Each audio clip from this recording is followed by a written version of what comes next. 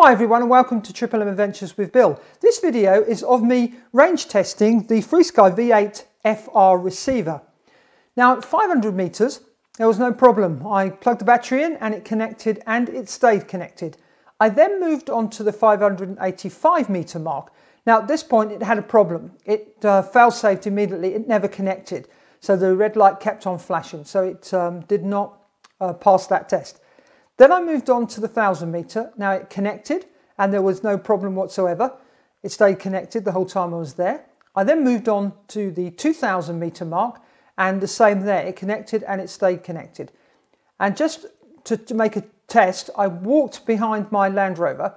So my Land Rover was between the transmitter and the receiver and it failed safe. But as soon as I popped it back up above the vehicle, it connected again.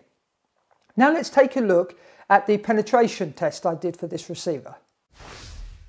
Now I'm going to do the penetration test for the FrSky V8FR.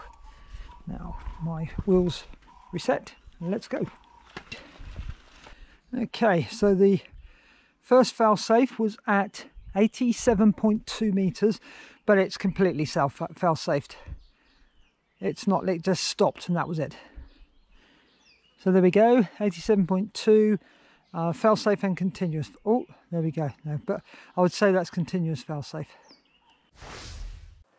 Now let's take a look at the data.